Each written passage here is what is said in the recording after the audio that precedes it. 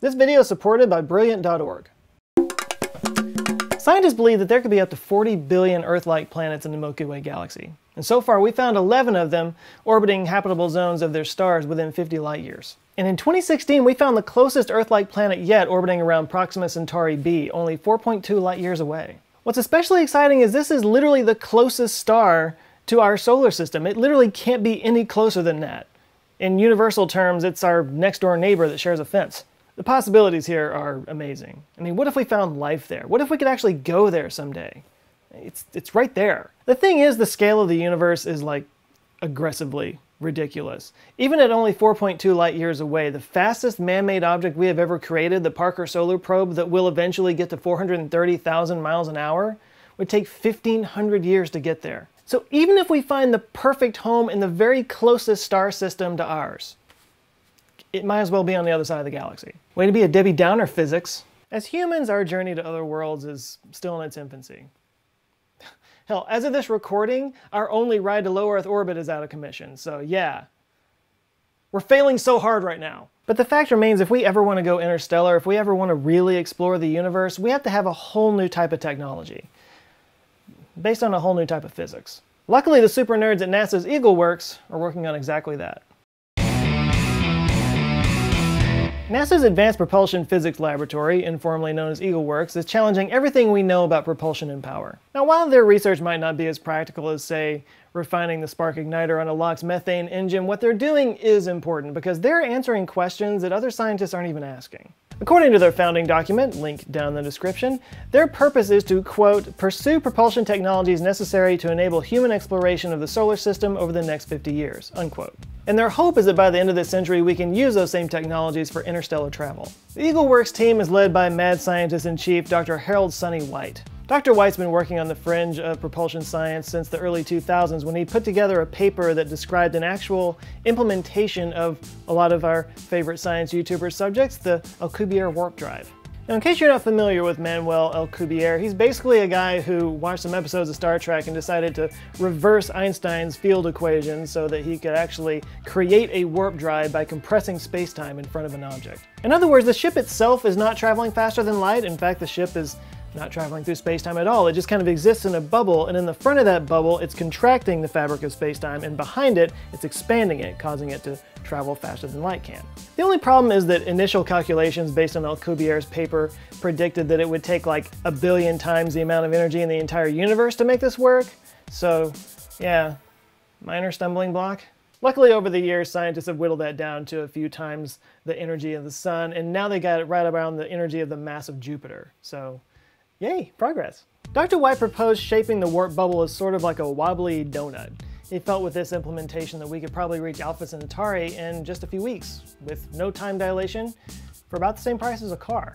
You'd have to make half the car out of antimatter and losslessly combine those two and get propulsion that way, but you get the point. White was able to take this idea and a few other Rick Sanchez fever dreams to NASA, talked them into getting him a room at Johnson Space Center, and Eagleworks was born. The three main projects Eagleworks has worked on include validating a test warp field, generating thrust by tweaking quantum particles in a vacuum, and testing several resonant cavity thrusters, a subject I've covered before. They even built an instrument to test these theories called the White-Juday warp field interferometer. So an interferometer is a device that measures really tiny increments by splitting a laser, bouncing that laser off of two mirrors, and then realigning it and finding where the wavelengths interfere, hence interferometer. This is the same idea that they used in the LIGO gravitational wave experiment.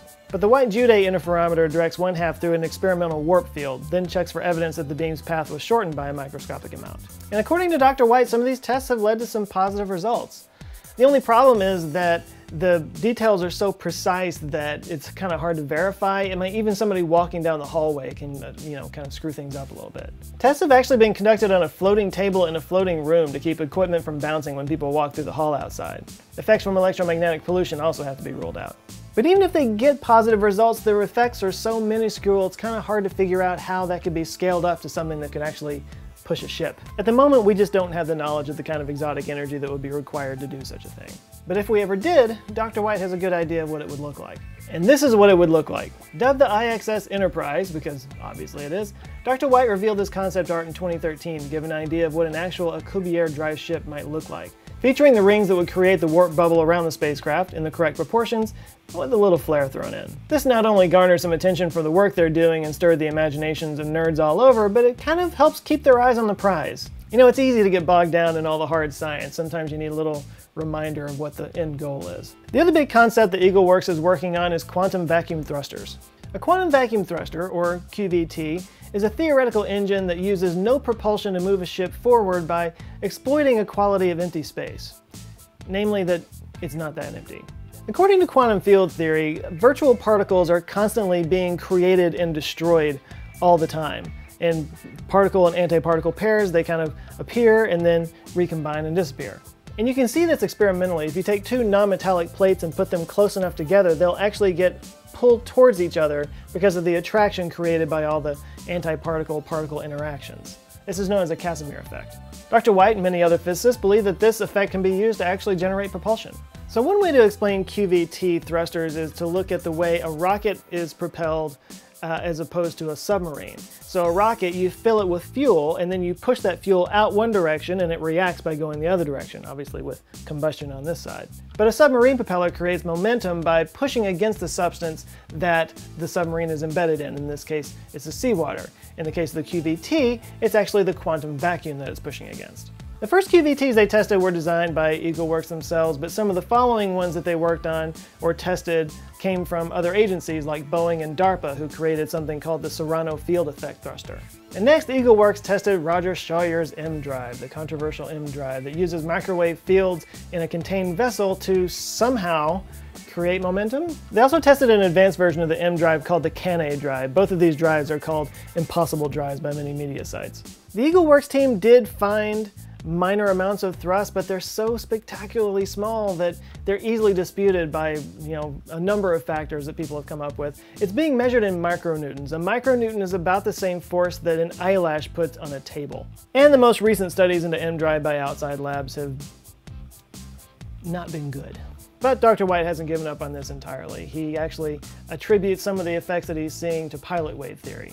And pilot wave theory enough is a reason to keep your head down. It's generally mocked in the scientific community. But to add to that a little bit, he's also attributed the Casimir effect that I was talking about earlier to the negative energy that would be necessary to create a warp drive. That negative energy could actually exist in the real world is enough to bring on skepticism, so linking it into all this stuff is kind of asking for more punishment. But these guys aren't playing in the same physics sandbox that the rest of us are. Like I said at the beginning, in order for us to do what we want to do, it requires a whole new type of physics. And you never know what you're going to find until you play with it. And keep in mind, any kind of pure science, even if it fails spectacularly, can still lead to some positive outcomes in the real world. Before Einstein's theory of special relativity, two physicists, Albert Michelson and Edward Morley, tried to show that light can be slowed down by passing through invisible winds. Their theory, as we now know, was garbage.